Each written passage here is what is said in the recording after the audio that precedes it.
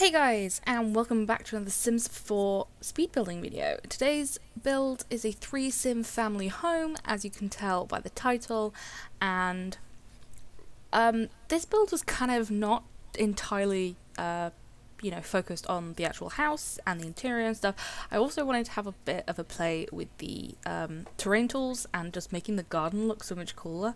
My original thought for this house was house with garden, but that just sounds like rubbish, doesn't it? So there we go, 3-sim family home. As you can see, started off by building the frame of the house, or sometimes known as the shell. And yeah, I wanted it to be, you know, a slightly odd shape, not your normal shape of a house, but also not too strange and modern either. It's still, you know, the kind of houses that I'm used to looking at and that kind of thing, but with slightly different things here and there. So yeah, house first, and then I decided I definitely wanted to put rain gutters on.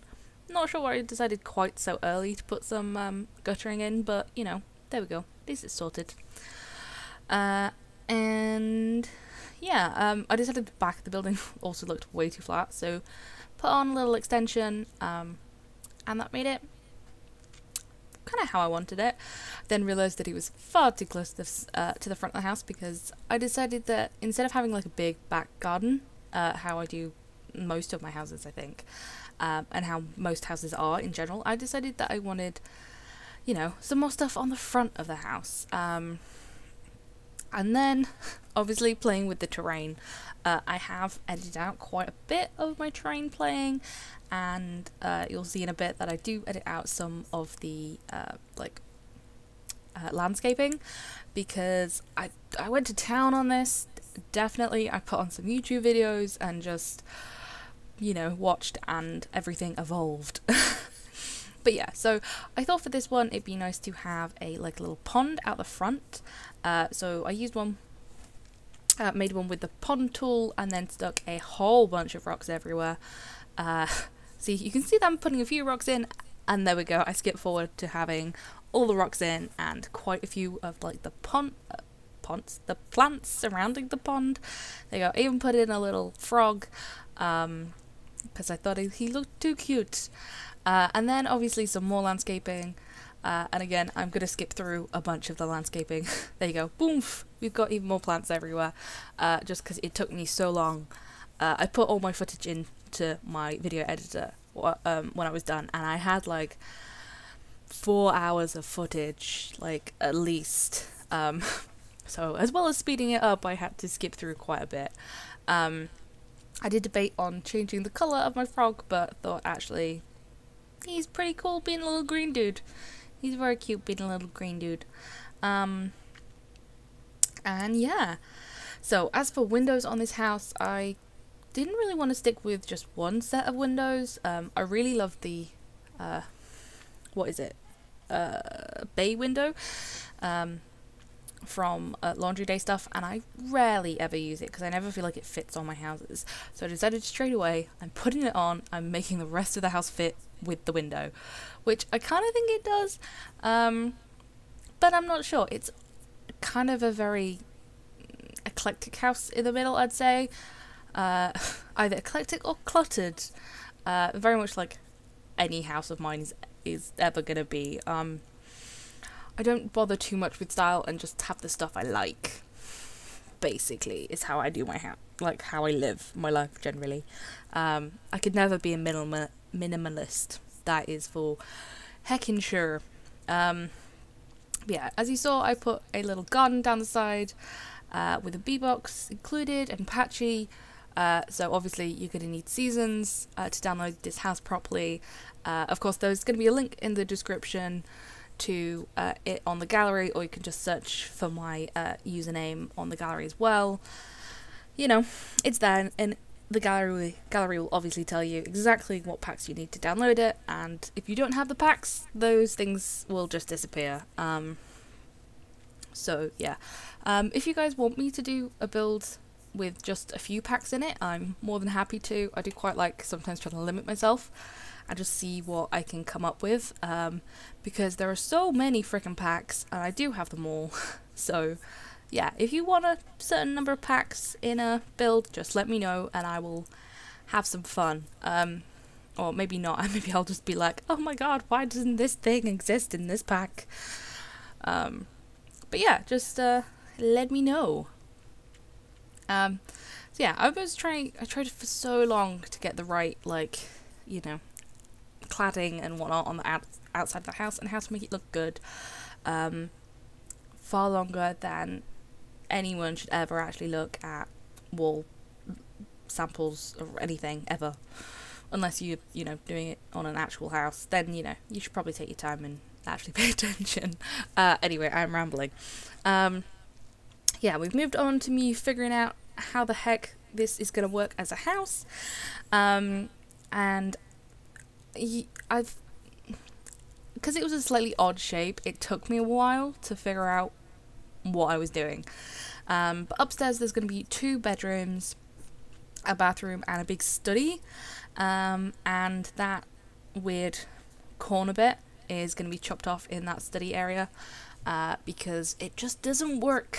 I couldn't like figure out how to make it work. If you guys want to download the house and like redo the floor plan, you are more than welcome to, and if you can make use of all the space upstairs without closing off a corner like I do, then please let me know. Please like tweet it to me or whatever. Tag me in it on the gallery and just let me see, because you will have obviously a much greater mind than mine, because I could not figure out how to make that upstairs work how I wanted it to. But I think it works out quite well. Just, you know, I lose like 4 tiles, 4 grid tiles, and that's a bit annoying. But oh well. Yeah. So, onto the flooring. I love flooring everywhere at the same time. It's just, it makes it so much easier for my life. And you probably noticed, I love wooden floors in the majority of places, and kind of carpets in like bedrooms. I think that's what my house in the future is going to be like as well, because I just prefer like wooden floors. They're so much easier to clean and everything. But I do also love the feel of a carpet in a bedroom, because, you know, when you just get out of bed in the morning, you don't want to put your feet on like cold wood. Nice bit of carpet first, so, you know, you can find your slippers in your room and then go on to the hardwood floors. Yeah. Oh, I forgot I did this. I really wanted to use this that Caribbean themed wallpaper, and at the start I just put it everywhere. I was like, I want to use it, I don't know where to use it, so I just chucked it everywhere upstairs first. But yeah, it ends up in the study. I think it looks quite nice against the more plainer panelled walls. And I must say, I do kind of love panelling. It is gorgeous and just makes a wall look so much nicer. Yeah, anyway, my opinion, that's all. And the bathrooms have the nice tiles from Selva Dorada. Not, well, that pack, Jungle Adventure, which came with Selva Dorada.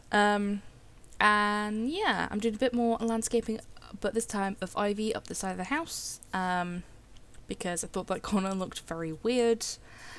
So a little bit of ivy here and there. I mean, it's not really here and there, is it? It's the entirety of the wall. And then again, I thought that the back of the house looked a bit weird, so I put one of those flower trellises on the big window, and then just made a little flower patch next to the other one, because there isn't a matching like little flower trellis. Would I call it a flower trellis? Well, it's that or not. I don't know. A window box. There we go. Flower window box. There's a long one, but then there's not a matching shorter one. I'd quite like a matching shorter one, so that I could do it on like any of the different windows.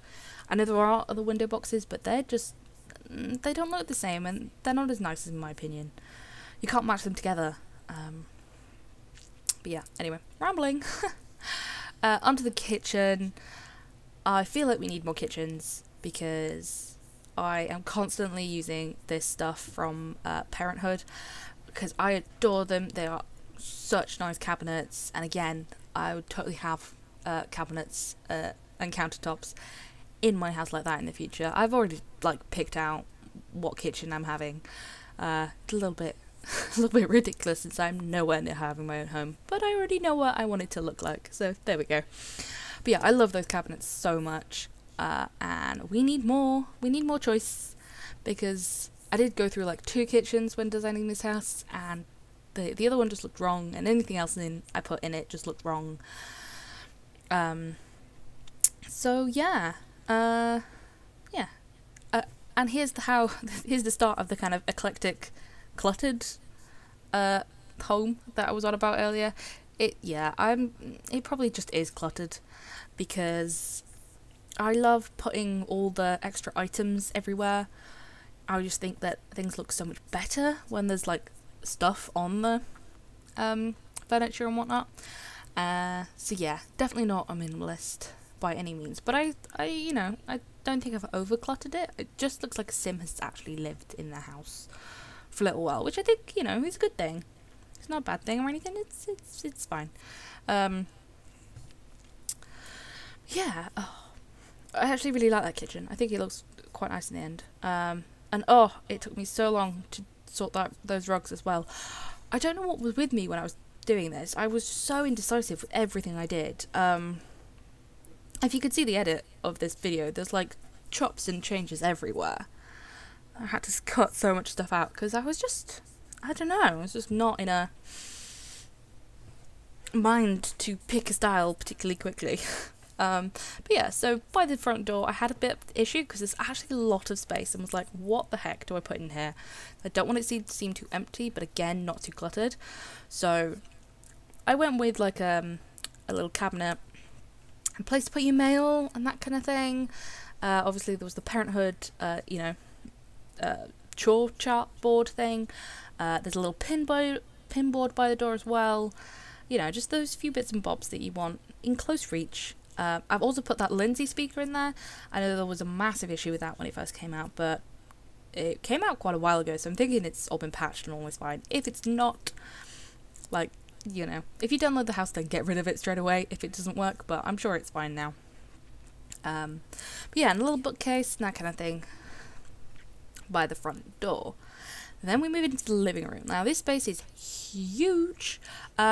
I don't think I actually put a dining table anywhere in this house now, actually. I'm thinking, wait, I've done the kitchen, I've done the front, like, entranceway. I'm now doing the living room. I have no dining room, so my Sims would just eat on the couch. In this case, why did I leave that out? I'm so confused. Anyway, not that it really matters. I mean, half the time when I'm playing The Sims and I have a dining table, my Sims go and sit on the couch anyway to eat their food, so they just can do what they want to do, aren't they? But yeah, so nice little area for seating. Again, if you did download this and did want a dining table, there is enough room in this house that you could put one in here if you fancied, by like scooching the living area across a bit and putting one there, or in the back corner there you can probably see next to the bathroom is a bit of space. You could definitely put one in there. I'm gonna put a laundry and some things for a nice pet over there in a minute, but yeah, you could totally just stick a dining table in there. I'm like in shock that I didn't actually put a dining table in this place. I always put dining tables in. I'm so confused. Yeah, weird. Anyway, just doing a little bit of clutter here and there. I decided to put some string lights up outside, because I found them in the lighting category and was like, oh yeah, we really need these. It's so cute. So there we go. And at this point I was like, okay, I've done a dining area. Not dining area. I haven't done a dining area. I've done a seating area and like a living room space, but there's a lot of extra space around. So I thought we'd put some skills things in. So we're gonna have like an art easel with a bunch of decorative clutter to do with canvases and stuff all around, and there is a, what's it called, piano? No, keyboard. There we go. There's a keyboard there as well, and I downloaded a room off the gallery with a whole bunch of custom paintings on. It's not CC, it's just extra paintings. If you don't want them, obviously get rid of them. But I just wanted some other paintings because I'm constantly using the same ones, and I just fancied something a little bit different. Literally all you have to do to find any of these custom paintings is just open up the gallery and type like art and then select like room, and you will see so many. There's so many and they're so nice. I just picked one, but if they're not to your taste, then totally just go and find a whole bunch. I just love it. I think it's so good being able to just search and find things. There's so many talented people on the gallery. I love having a gallery. It's great. Anyway, gushing a bit. There we go. So downstairs bathroom is done, and that's where I put the litter tray for a cat. And then I was like, hey, let's, put a litter tray in. We'll put a whole bunch of other cat stuff in.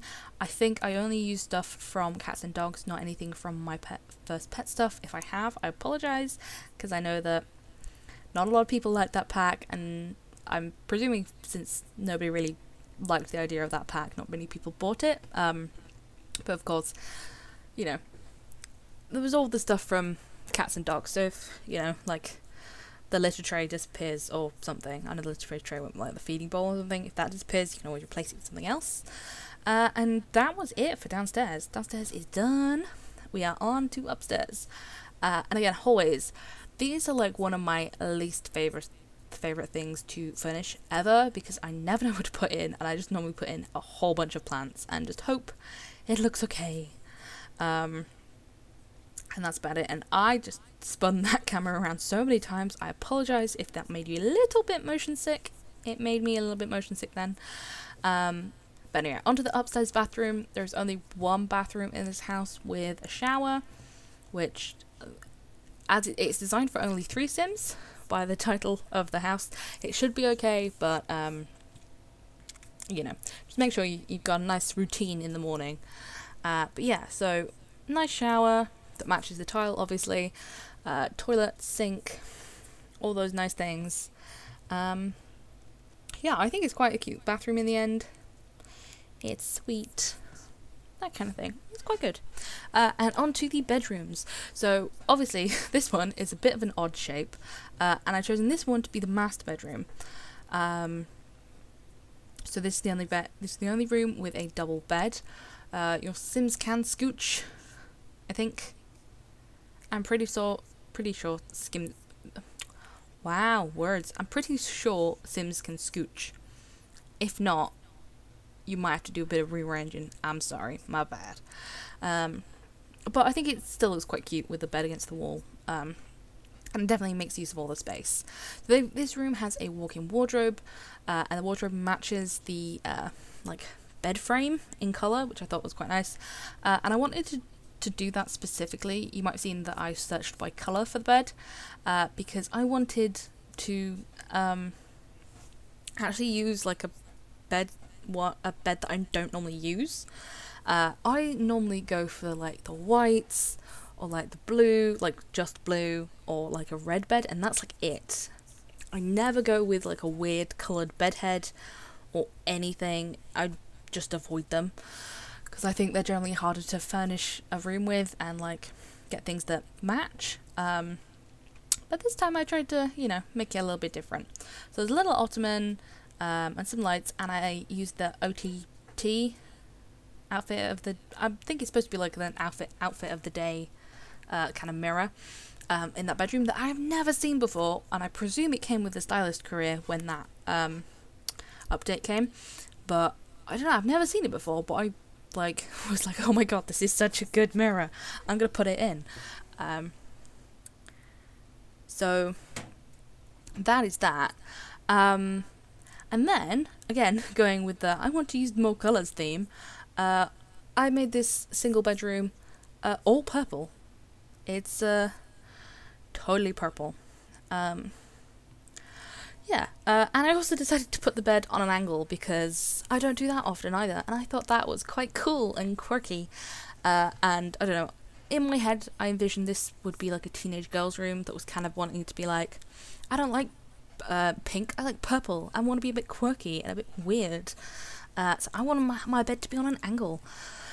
that kind of thing. I don't know. I always come up with the kind of family in my head of who I think is going to live there, and then I just go with that when I'm, you know, I come up with a family I'm going to pretend lives in this house, and then I furnish it for that family.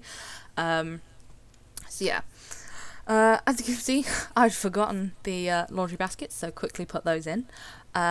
Top tip for laundry baskets is that the best way to do laundry and like do it effectively is to have as close to the number of sims to laundry baskets like ratio. So it's ideal that you have one laundry basket per sim, and then you can do the laundry like once a week, I think, or like twice a week, and it'll all be fine and maintained. If you have like one laundry basket to like 5 sims, that's not gonna work. And you'd have to do laundry like every, like, you know, day, which, you know, I know laundry is supposed to make it, you know, more realistic, but unless you have like tiny children and lots of tiny children, then you don't do laundry every day, do you? You do it like once a week, maybe once every 2 weeks if you have enough clothes. But yeah, anyway, so that's that bedroom done. We're on to the study, which is the last bit, and we're going to be into the screenshots soon. As you can see, I walled off that 2x2 area because I just couldn't make anything work properly. I wanted that corner couch in there, so it fits quite nicely now. And we have a nice desk, and that's about it.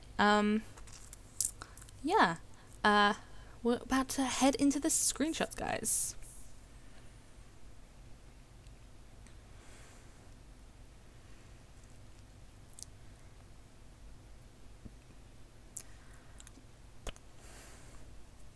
So here we are. I've got some outdoor screenshots, all lovely. I quite like this. The kind of I like lots so much nicer now. I mean, since we have the terrain tools, because it does mean that we can make them look a bit more realistic. But I do wish that the surrounding area had a bit of texture to it as well now. Into the downstairs area. Nice shot from the front door. A shot of the front door. So you can see I've tried to clutter it, but not make it too cluttered. I love this kitchen. I think blue with those counters looks lovely. I just love it. It's great. Shot from the laundry machine. A shot of the living room. It's so cute. If I do say so myself, I like my house. I made a good house. Anyway, guys, if you want to download this house, of course you can. As I said before, there is a link in the description down below, or you can search for my username on the gallery. It's Mezasheep Games. All my builds are up there that you can, you know, download them. If you want to redecorate them, you're more than welcome to, and if you want to share those redecorations on the gallery, you can do. Just tag me. Yeah. If you've enjoyed the video, please give it a thumbs up, comment down below, subscribe for more content, and I'll see you guys later. Bye!